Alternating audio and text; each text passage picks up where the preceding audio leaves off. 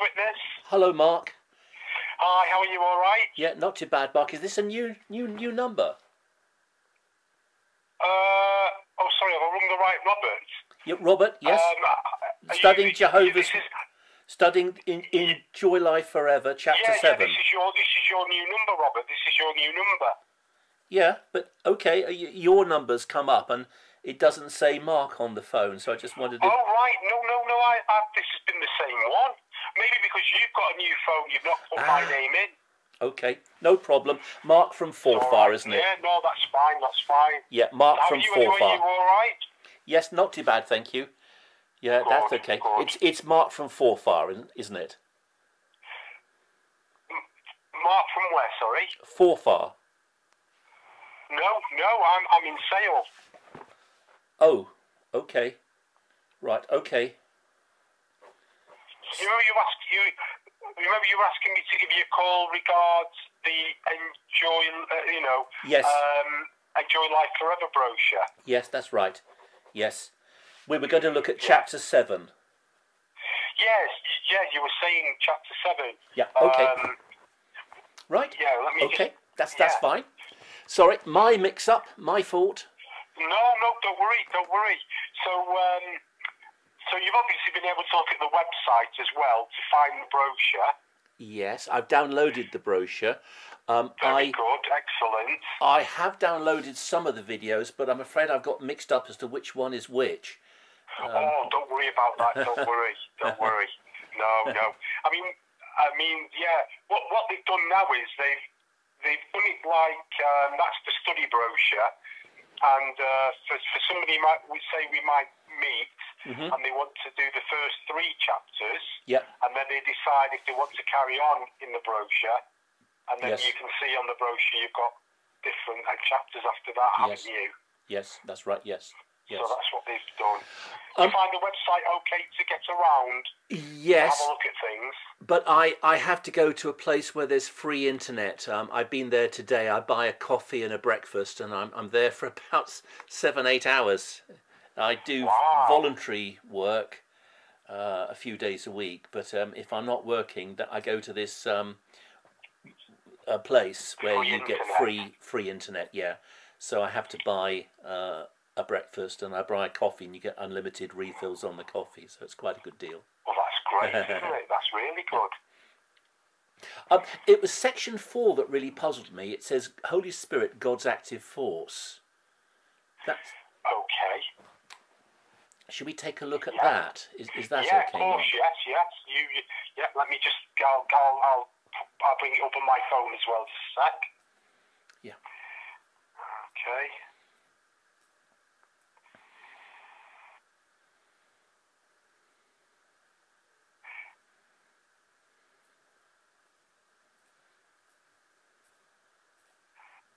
Yeah, I'm looking at it now, Robert. Okay, shall I read it? Yeah, that'd be lovely, yes. And then I can read some later if you want me to. Okay, well, it's only a small section. 4, Holy Spirit - God's active force.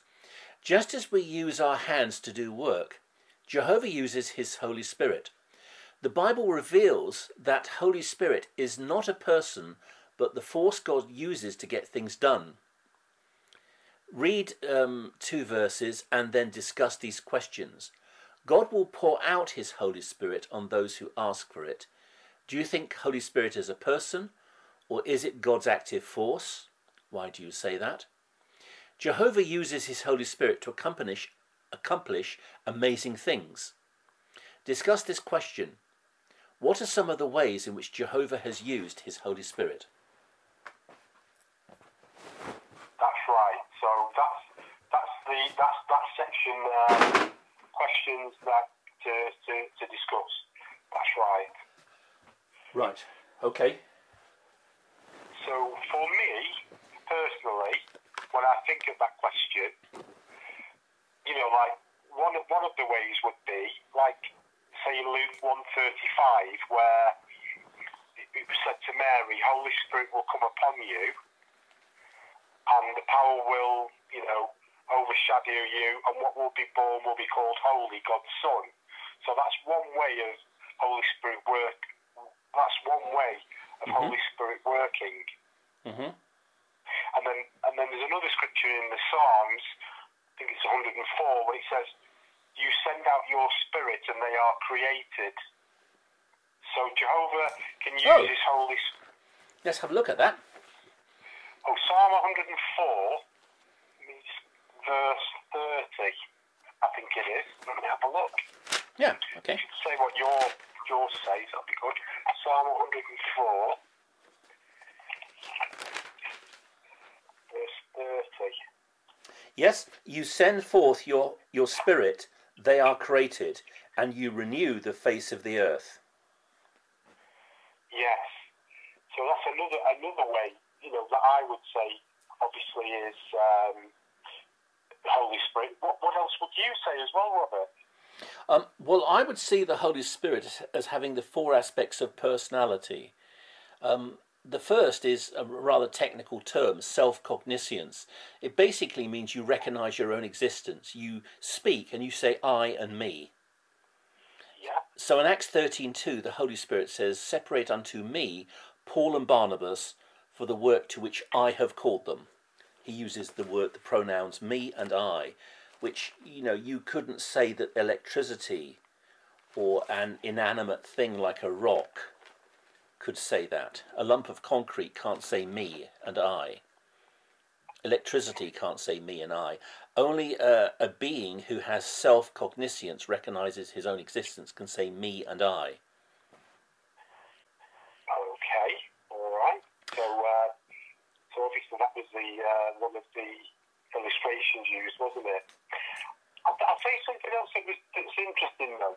Like that God has a personal name, Jehovah, and his Son has a personal name, Jesus.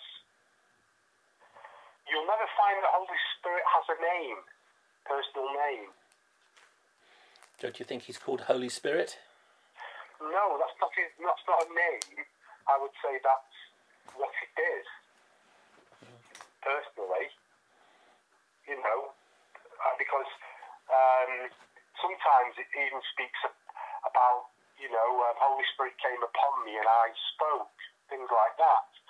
So I've always thought it's interesting that Holy Spirit doesn't have a name, but God does and his Son does.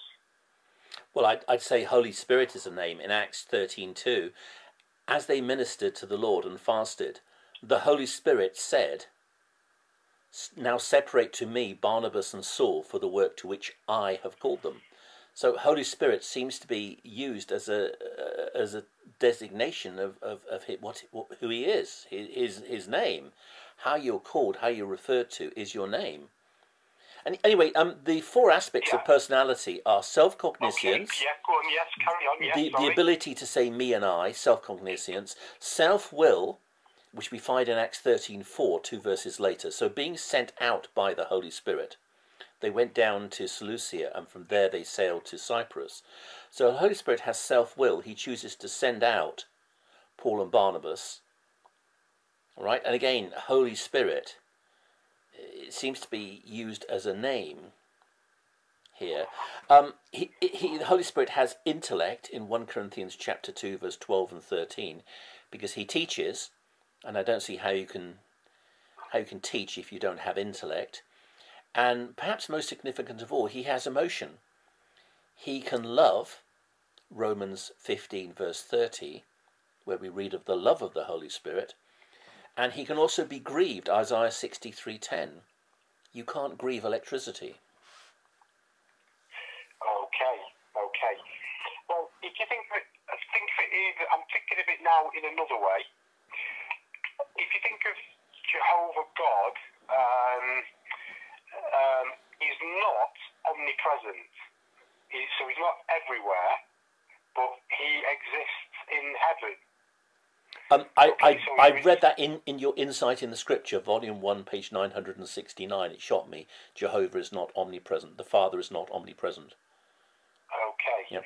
So, I know you were saying there about electricity going out, but one way that you would be able to get things done is by sending his Holy Spirit out.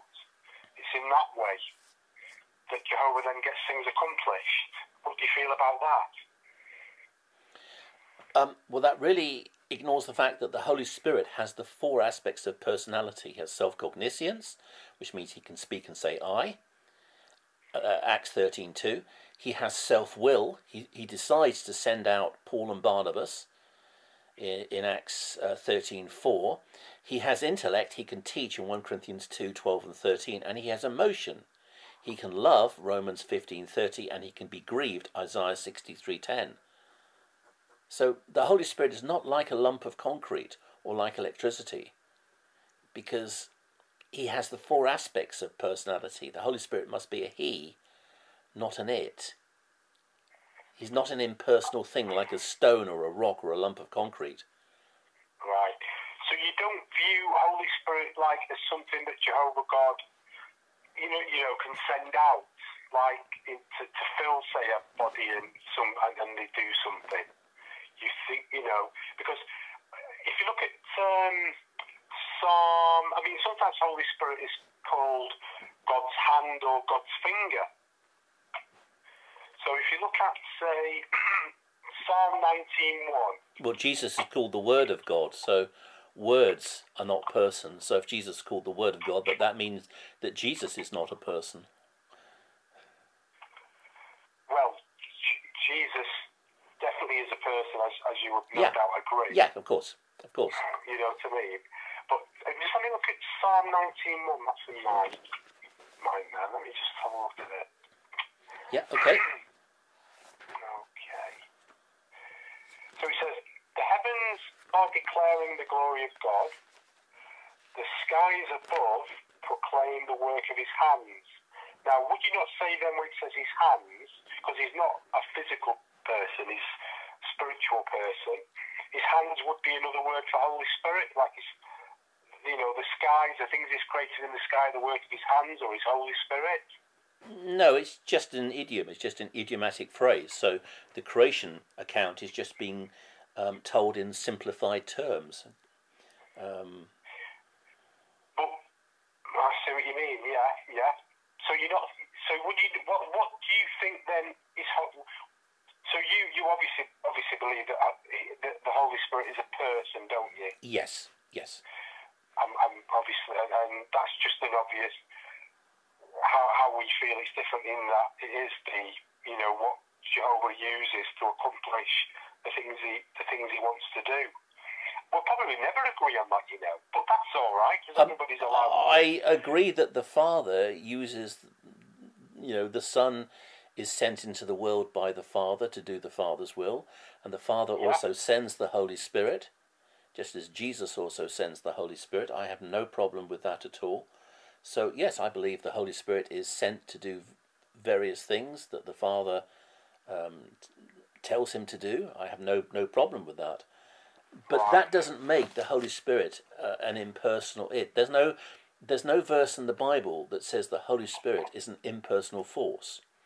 No verse calls the Holy Spirit God's active force. Genesis chapter 1, verse 1 and 2 says the Spirit of God in the Hebrew, not God's active force. There's no verse in the Hebrew or the Greek that says God's active force. And the Holy Spirit has the four aspects of personality. He has self-cognizance, he can speak and say I and me, self-will, intellect, and emotion. He can love, Romans 15:30. He can be grieved, Isaiah 63:10. I mean, there's other aspects of emotion that he has, but you can't say that of an impersonal thing like electricity, or a lump of concrete, or a rock. A lump of rock, electricity, cannot love and cannot be grieved. Only a person can. And the argument's the fact that we're filled with the Holy Spirit, I think is a very weak argument, because we can be filled with the fullness of God. I think that's in Ephesians 3:19. And we can be filled with the fullness of Christ in Ephesians 1:23 and 4:10. So again, those are just idiomatic phrase. Paul is poured out in Philippians 2:11. Jesus is poured out. He says he's poured out like water in Psalm 22:14. Well, it's prophetic of Jesus, referring to Jesus' death on the tree. So, yes, the Holy Spirit is poured out. in Acts chapter 2, but so too is Paul. So too is Jesus. So does that mean that Jesus being poured out is not a person? Is Paul not a person because he's poured out? Well, no, obviously they are people, aren't they? If you go back though to even like the Greek and the Hebrew words, ruach and pneuma.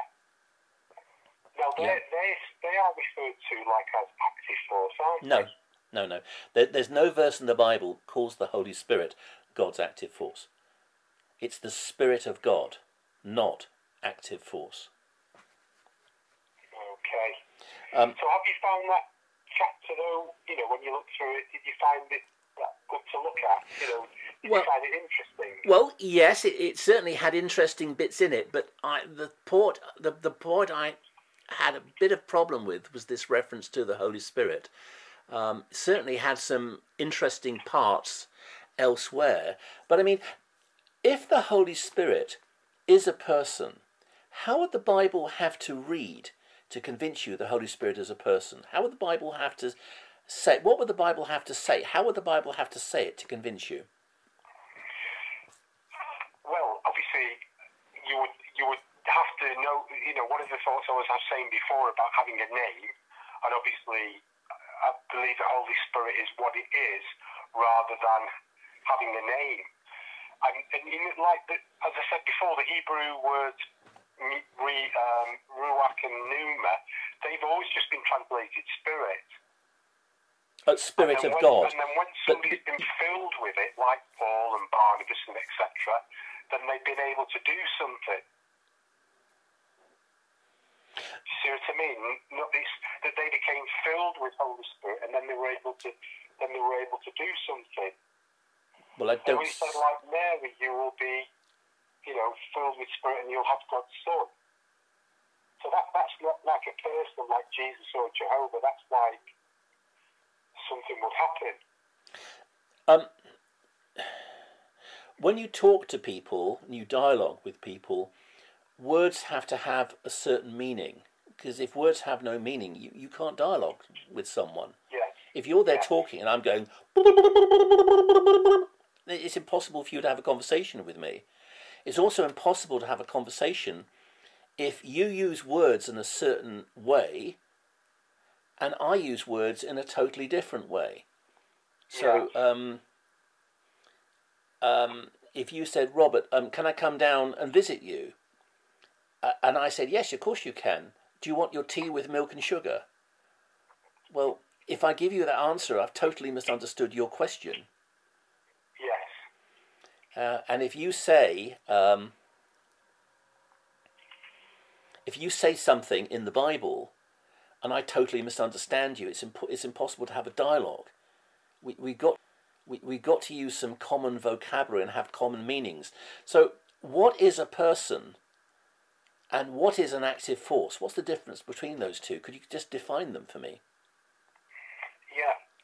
For me, a person is an individual person. And like I said, it says in 1 Corinthians 15:44, if there is a physical body, there is also a spiritual one. So we can recognise a physical body because I am me and you are you. We're all individuals. Right. So in the spirit realm, there must also be where you can recognise that's Jehovah God, and then you recognise that's Jesus, and you recognise that's Paul, the Apostle Paul. They all must have a distinct spiritual body, just as we have a physical body. 1 Corinthians 15:44, the word for body is soma in Greek. And when it's applied to a human being, it always means a physical body. It never means a body made of spirit or a spirit body, ever. Gundry wrote a book about this, which I read years ago. Now, spiritual... But rather than thinking of like somebody who wrote this, I'm just thinking like the Bible was inspired. So if you like just read the verses like, it is sown a physical body, it's raised... If there is a physical body, there is also a spiritual one. Yeah, but spiritual does not mean spirit. Spiritual is pneumatikos. It's a different Greek word to spirit, which is pneuma. So it's not saying it's going to be raised a body made of spirit. If it wished to say that, the word spirit would be used, not spiritual, and a different word would be used rather than soma, body. The meaning of 1 Corinthians 15:44, it is sown a natural body. It means it comes out of the woman's womb. We're born out of our mother's womb in our natural bodies, which are under the curse of sin. But it is raised, this is at Christ's second coming, when we'll be given our spirits or souls will be reunited with our now glorified human body. And spiritual is pneumatikos, it means spirit dominated. But body there, soma, always means physical body. It cannot mean a body made of spirit. Soma has to mean physical body. Now, all right. Well, if you think of then, well, that's Hebrews 9. That's 2,000 years of church 2,000 years of church history. The people who actually speak Greek and Hebrew, well, this is written in Greek, isn't it? But the people who are the scholars are all agreed that this is saying it's going to be raised in a physical human body. Catholic, Protestant, Orthodox, everyone for 2,000 years says that. And if you disagree, you have to have a good reason why. You can't simply say that you don't like that, and therefore you're not going to accept that, because that's not good enough. You need to give proof, evidence. And then it... Go on, yes, I'm listening. Yeah. So, you know, everyone in the Christian church for 2,000 years has interpreted 1 Corinthians 15:44 to say it's going to be raised in a physical body that's spiritual, pneumatikos, spirit dominated, by the now glorified human... It does say in the Bible, though, that flesh and blood cannot inherit God's kingdom. That's verse 50. Now this I say, brethren, that flesh and blood cannot inherit the kingdom of God. Here's the context. Nor does corruption inherit incorruption. So it's saying that flesh and blood, glorified flesh and blood, because the context for this passage, the previous 10 verses, is the resurrection of the dead when the body's going to be glorified. So glorified flesh and blood are going to inherit the kingdom of God. But unredeemed, unregenerate, okay, people who've died in their sins, they're not going to inherit the kingdom of God. So it's only going to be those people who are going to be changed in glorified human bodies that are going to inherit God's kingdom. Verse 51, behold, I tell you a mystery, we shall not all sleep, that means death, but we shall be changed. Change refers to the resurrection, when we'll be given glorified human bodies. In a moment, in the twinkling of an eye, at the last trumpet, that's the second coming of Christ. For the trumpet will sound, and the dead will be raised incorruptible, and we shall be changed. It doesn't mean changed into spirits. We become non-human, because the Watchtower says the 144,000 are going to be like Jesus. They'll be non-human spirit creatures. It's saying that we're going to be changed in that we will have glorified human bodies. For this corruptible must put on incorruption, this mortal must put on immortality. So it's talking about the glorification of the human body. It's not saying that people are going to have to be changed into spirit creatures in order to enter the kingdom of God. Well, if you think of it this way, you would admit that God's not made of flesh and blood, or any glorified flesh and blood. That God's a spirit. God is spirit, but 2,000 years ago, God took into his nature, the Son of God took into his nature a human body, and he's perfectly and eternally united now with that human body. He hasn't discarded it. Now, in Hebrews chapter 9 then, in verse 24, when it says that Christ did not enter into a holy place made with hands, but which is a copy of the reality, but into heaven itself, so that he would now appear before God on our behalf, he couldn't have been even a physical body at that point, could he? Because he couldn't have appeared before God, who's a separate person, his Father in heaven, who's a spirit. Jesus would have to be a spirit, wouldn't he? No, Jesus resurrected to heaven in the same body that he resurrected in. I feel the resurrection is very important, that we get this right, because it's kind of Mark, it's the basis of the Christian faith, the resurrection of Jesus Christ. We get that wrong. We get everything wrong. But you're surely not saying that God's in heaven with a glorified physical body, are you? I believe Christ is, yes. Jesus Christ is. I don't believe the Father has a physical body. I don't believe the Holy Spirit has a physical body. But when the Father sent the Son into the world, it says in, I think it's the next verse actually. Yeah, verse 5. Therefore, when he came into the world, I think the Greek says entering into the world, he said, quote, sacrifice and offering you did not desire, but a body you have prepared for me. In burnt offerings and sacrifices for sin you had no pleasure. Then I said, behold, I have come. In the volume of the book it is written of me to do your will, O God. So a body you have prepared for me. So when Christ was sent into the world by the Father, a physical body was made for him.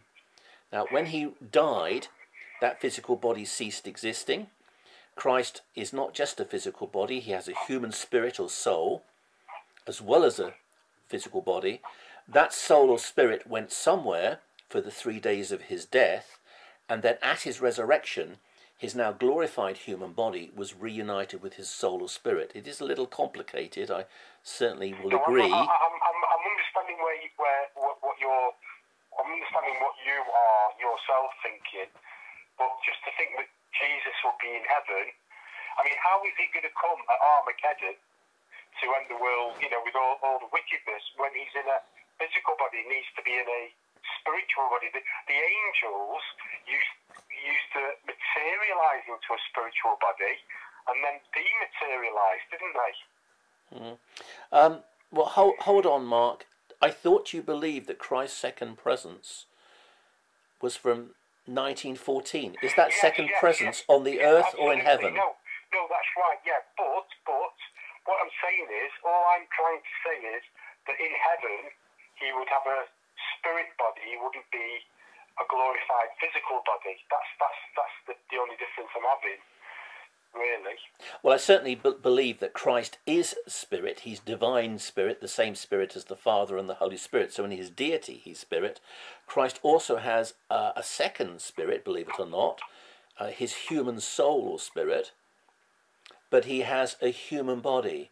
Now, you said that Christ is going to come back, but I thought you teach that the second... In the sense of, when we say that, we mean in the sense of Armageddon, as it says in the book of Revelation, he'll come back, there'll be, bind Satan for 1,000 years, etc. So it's only in that way I'm meaning. What I'm saying is, from 1914, he is king of the kingdom. So I'm not confusing you there. When I say that he'll come back, I just mean he'll act again. With that Armageddon, he'll bind Satan for 1,000 years. That's all I meant on that. Do you believe that the second presence of Christ from 1914 is a second presence on this earth or a second presence in heaven? From heaven, his kingdom is from heaven. Right, so the second presence of Christ, you believe, is not on the earth. It's a second presence in heaven. His kingdom is heavenly. So that's where his kingdom is. Although you do, heavenly. Although I have read in your reasoning book, I forget the page. He is head of the Christian congregation here on the earth. So we obviously, with Holy Spirit, etc., and the preaching work, he is with us all the time, up until, he'll be with us all the time, and help us throughout and help ones survive Armageddon. So he's even though the kingdom is in heaven, he's still here, actively looking after the congregation here on earth.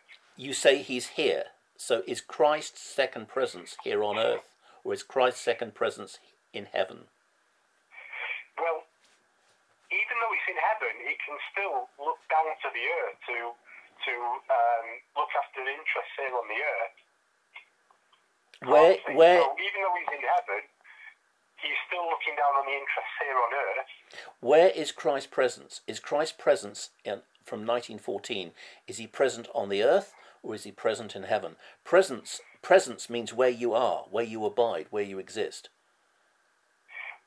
Well, he is in heaven. He is in heaven, is in the kingdom, in the spirit, as a spirit being.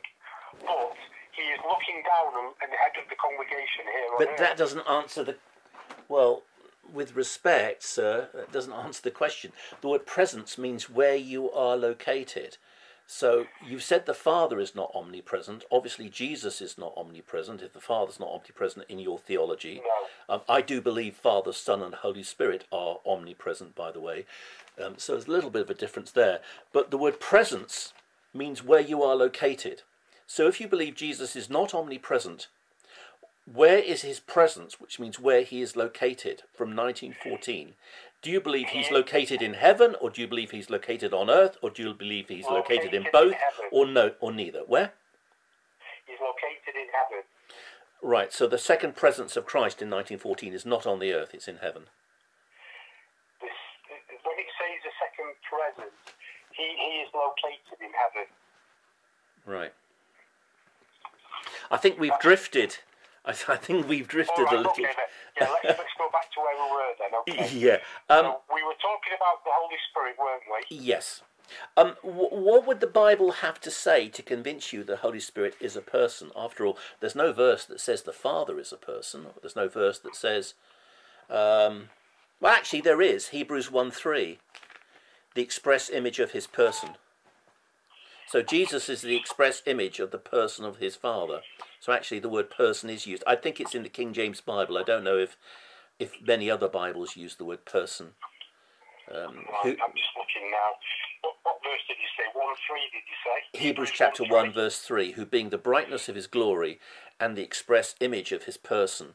So, okay, it does call the Father a person. It says that Jesus is the image of the Father's person, which means Jesus is another person. I don't know if how many Bibles read quite like that, but what would the Bible have to say? How would the Bible have to say it to convince you that the Holy Spirit is a person? And what is a person to you? A person to me is an individual, you know, that has, like, I'm in a body, you're in a body, we're all individual, and I can understand the thought of the electricity. It reaches out, and wherever it reaches out, it might turn a light on, or it could power a tool.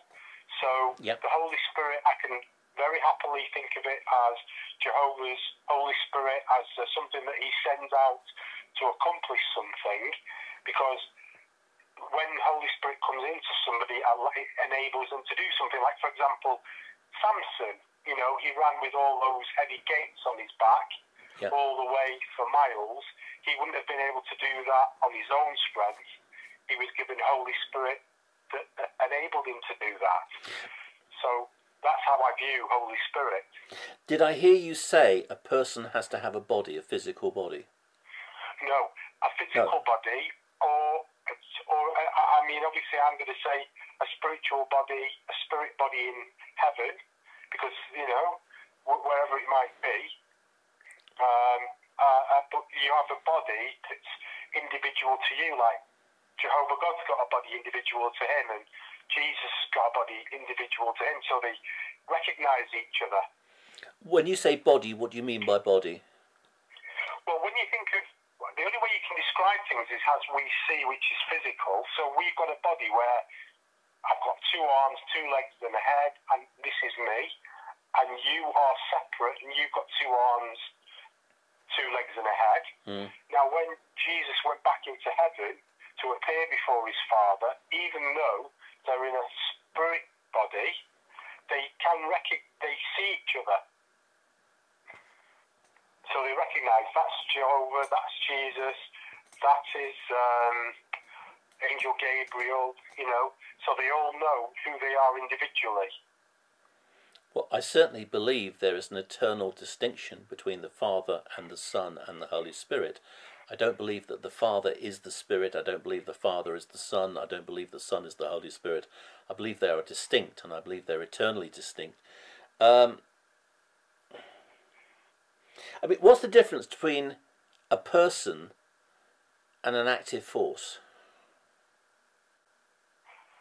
Well, an active force, obviously, like, if you think of electricity, like as we were speaking about that before, it just runs along the line and goes wherever, and then when it hits a light, it can make that powerful. If it's a power tool, it makes the power.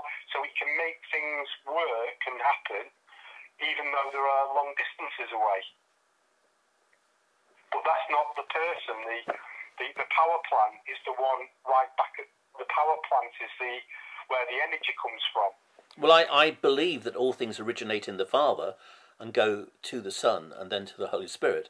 So I believe the Father is the originator of all things. I just think we're playing on words here. What exactly? Why you say the Holy Spirit is not a person? I'm still trying to define. I mean, what is a person, and why do you object to calling the Holy Spirit a person? A person to me is somebody who has self-cogniscience. He can speak and say I and me. He has self-will. He has intellect, and he has emotion. And the Holy Spirit has all of those.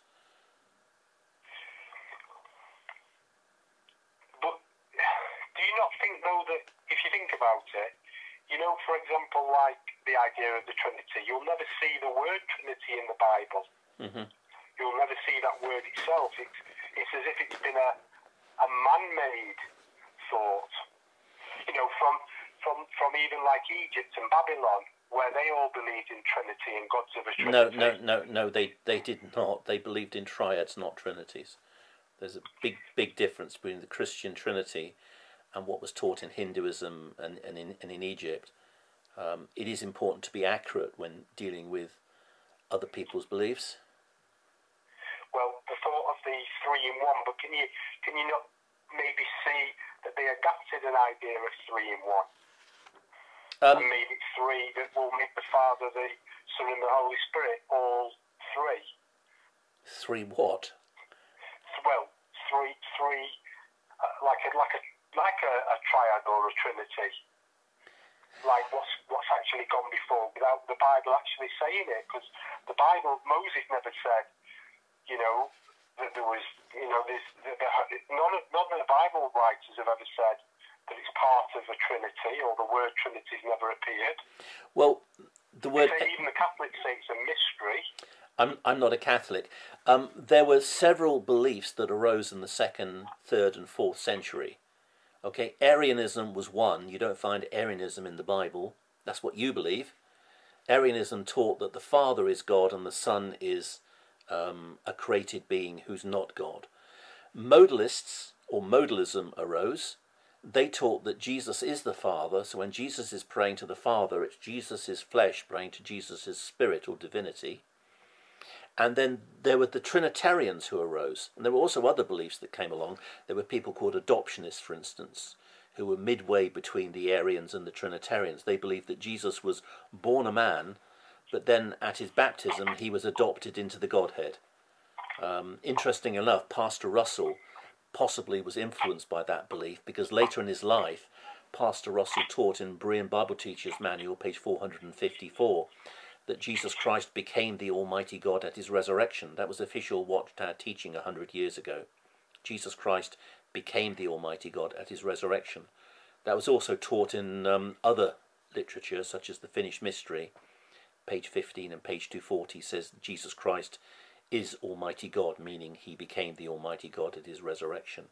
So all these beliefs arose in the 4th or 5th century, because obviously the Bible is the Word of God, but people started arguing about what the Bible said.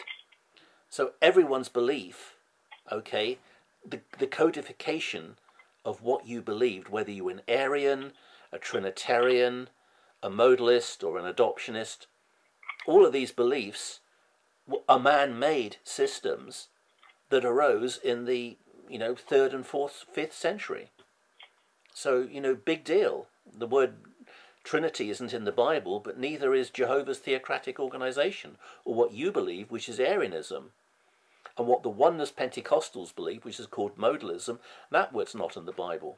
So that's a very weak argument. You can't say the Trinity's wrong because the word Trinity isn't in the Bible, because then your beliefs are wrong, because you're an Arian, and your word Arian, that's not found in the Bible. I see.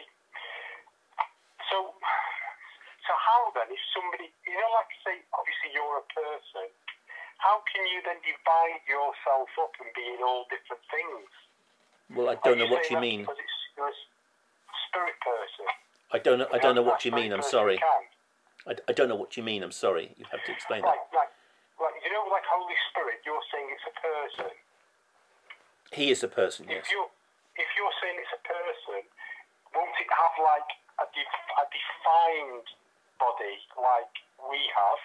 Like I'm Mark and you're Robert, etc. Even though it is spirit, how can it then divide itself up to do all these things in different places? Because, like in Acts 1 and verse 8, yep. It says, but you will receive power when the Holy Spirit comes upon you. Yep. And you will be witnesses of me in Jerusalem, Judea, Samaria, distant parts of the earth. Now, if Holy Spirit was a person, it wouldn't be able to divide itself up into all these people to preach everywhere.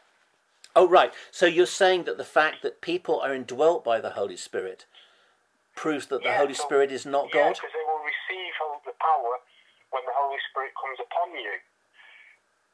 So if Holy Spirit's a person can't be divided like thousands of times into different people because it's a person.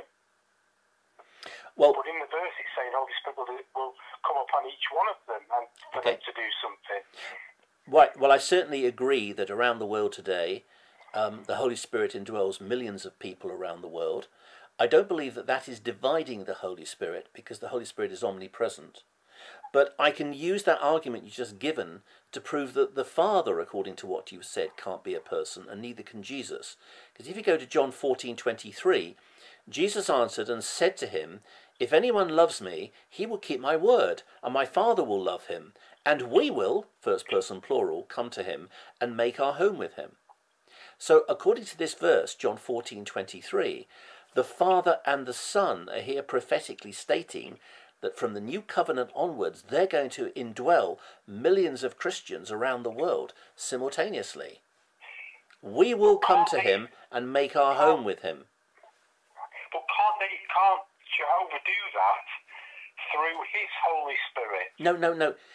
The Father and the Son and the Holy Spirit indwell millions of Christians around the world. I actually changed the Alpha course. I went on an Alpha course, the last church I attended, 3 meetings at Plymouth Christian Centre in 2012, and they more or less told me, don't come back, we don't want to see you. But on the course, apart from being told that Jesus made 2 atonements, one on the cross, a physical atonement, and a second atonement in hell to the devil, and apart from also being told, this wasn't official Alpha teaching, this was the lunatics running the Alpha course, I was also taught that Jesus is the Father. I complained to the table head, who was a woman, of course, because women run everything now in the evangelical churches. She said I was wrong, Jesus is the Father, and I said that's modalism. She didn't even know what I was talking about and couldn't be bothered to find out. I then complained to another woman, the head of the Alpha course at Plymouth Christian Centre. I think she was called Liz. I think the table head was Janet, and then Liz was the head of the Alpha course. She said, oh yes, Jesus is God the Father. I then wrote to the pastor, that no, there was an elder passing by. I was furious, so I cornered him, stopped him, and said, I'm furious I'm being told modalism that Jesus is God the Father. He didn't even know what I was talking about. He was that ignorant. I then wrote twice to the pastor of Plymouth Christian Centre, which is an Elim Pentecostal church. I forget his name. He didn't even bother to write back. I then wrote to the general superintendent, the head of the denomination for the Elim Church, John Glass.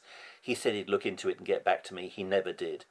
But one of the things on the Alpha video from 2012 was that I think it was lesson 3 or 4. They said that when a person becomes a Christian, they're indwelt by the Holy Spirit. And I wrote to Nicky Gumbel, the head of the Alpha course, at Holy Trinity, Brompton. And I said, that's actually incorrect, sir. In Christian Trinitarian theology, the doctrine of perichoresis means that the Father, Son, and Holy Spirit indwell a Christian. Because if you were just indwelt by the Holy Spirit and not also by the Father and the Son, you'd be dividing up the nature of God. You'd be having separation within the nature of God, which goes against the fourth point of the Athanasian Creed, not dividing the substance. And they changed the Alpha Course. So if you listen to the Alpha Course at that section now, they say, and they actually repeat, Nicky Gumbel repeats himself.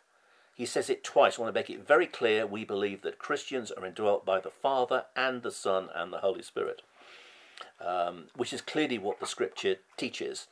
In John 14:23, the Father and the Son are going to indwell millions of Christians around the world. If you go to 2 Corinthians 13:5, Okay, let me look. the word union is not in the Greek text. If you go to the Kingdom Interlinear, you'll find that union is not in the Greek text. Which scripture are you reading now? Oh, 2 Corinthians 13:5. Yeah. Examine yourself as to whether you are in the faith. Prove yourself. Do you not know yourself that Jesus Christ is in you, unless indeed you are disqualified?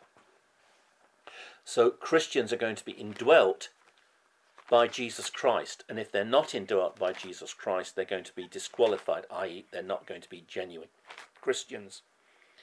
And then the Bible also talks about the Holy Spirit who is in you in 1 Corinthians 6:19. Or do you not know that your body is the temple of the Holy Spirit who is in you, whom you have from God, and you are not your own? So the Holy Spirit is in you, 1 Corinthians 6:19. Jesus Christ is in you, 2 Corinthians 13:5. There are more verses, by the way, than this.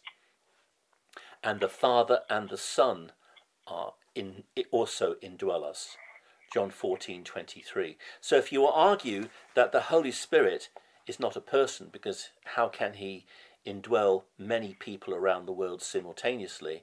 Well, he can do that because he's omnipresent. If he wasn't omnipresent, he couldn't do that. But Father, Son, and Holy Spirit do that. So if you're going to argue the Holy Spirit is not a person because he indwells millions of Christians simultaneously around the world, then the Father and Jesus Christ cannot be persons either, because they do the same. They also indwell millions of Christians around the world simultaneously. Right, well, I was just reading in the New World version I was looking at. When he said that, he says, in union with you. No, it's not in the Greek text. I knew you were going to say that's why. Yeah, it's not in the, that's an addition to the text. 2 Corinthians 13:5 does not have the word union. That's an addition to the text. It's not in the Greek text. It's not saying we're in union with Christ. It says Christ is en, epsilon nu. He is inside our physical bodies. So if Jesus indwells millions of Christians around the world, and he does, and you argue that the Holy Spirit can't be a person because he indwells millions of Christians around the world, then Jesus isn't a person either, according to your own logic. Okay. So that's been a good conversation, though. At least we've gone through yes. that, what that was saying to do. Yes, thank you. Thank you. So, sorry if I've been a bit forward. I don't wish to be rude. I hope I haven't been too forward. No, don't worry. You've not. You've been great. It's been really nice. Okay, thank you. All right. Thank you, Robert. I can speak again, Mark. Do you want to book up for next week, or do you want to just text me? I'll text you. That would be better. And then let me know which part of what the lesson would be. Which one, and that'd be great. Okay, just make sure you give me a day's notice, but it would be best. I realise that. Yes, I realise. Yes, I do. I understand that. All right, that's wonderful, Robert. Thank you, Mark. Thank you very much. Thank you. Thank you. Bye. Okay, bye. Bye. Bye.